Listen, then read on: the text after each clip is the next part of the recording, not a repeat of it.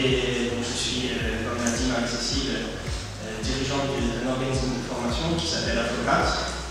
Alors, rapidement, Aflokkat, c'est quoi? C'est donc une entreprise qui fait de la formation continue. La formation continue, c'est de la formation à destination des salariés, souvent des gens qui sont déjà dans l'emploi. Aflokkat, ça a commencé, comme toutes les entreprises, par les prises de décision, par des choix, des fois un petit peu assez évidents, quelquefois un peu plus surprenants. Donc j'ai passé mon master d'informatique, j'ai été diplômé, j'ai commencé à travailler à Custrui, et ça a été une révélation pour moi. Ça a été une double révélation. La première chose, c'est que vraiment, je n'aimais pas du tout l'informatique, ça ne me plaisait pas du tout, je n'avais pas du tout envie de faire ça tout seul. Par contre, ce que j'ai appris là-bas et qui m'a beaucoup intéressé, c'est que, eh bien, la création d'entreprise, le fait d'être sur des projets innovants, le fait de pouvoir prendre des décisions, d'être maître de son destin, ça par contre c'est quelque chose qui me plaisait bien.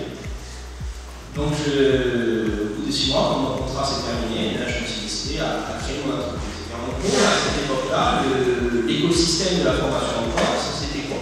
C'était d'un côté des gros organismes de formation comme l'AFPA, le l'État, et beaucoup d'intervenants qui étaient des consultants, j'allais dire, qui avaient un domaine de compétences spécifique, mais qui n'avaient pas forcément d'outils de communication, n'avaient pas forcément la possibilité d'aller présenter leur offre de formation en entreprise. Et donc l'idée de départ, c'était de regrouper tous ces intervenants sous une seule et même marque pour avoir une capacité de communication.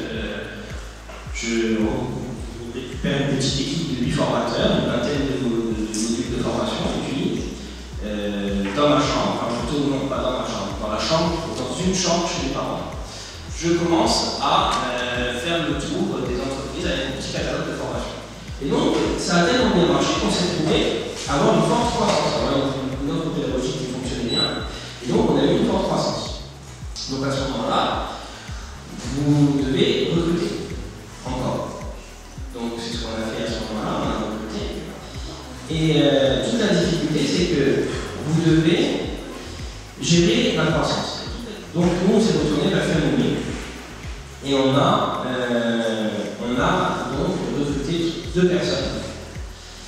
Et on a pu financer notre fondement. Et aujourd'hui, eh on a pu développer encore l'activité avec notamment un partenariat avec le Prix. Aujourd'hui, on est en train de créer une antenne à Bastia, on est en train d'acheter des nouveaux locaux sur Ajaccio, de travailler sur des projets de recherche. Et je crois que c'est Jacques qui disait il n'y a pas de talent. Le talent, ça n'existe pas, le talent, c'est de l'envie et du travail. Moi, je peux vous conseiller qu'une seule chose, c'est de créer votre entreprise, parce que vraiment, c'est quelque chose qui, en tout cas pour moi, a été vraiment une expérience extraordinaire, une expérience vraiment intéressante. Et Aflokkat, en fait, ça veut dire quelque chose, ça veut dire croire en ses capacités de réussite, croire en ses capacités de victoire, croire en ses capacités de réussite.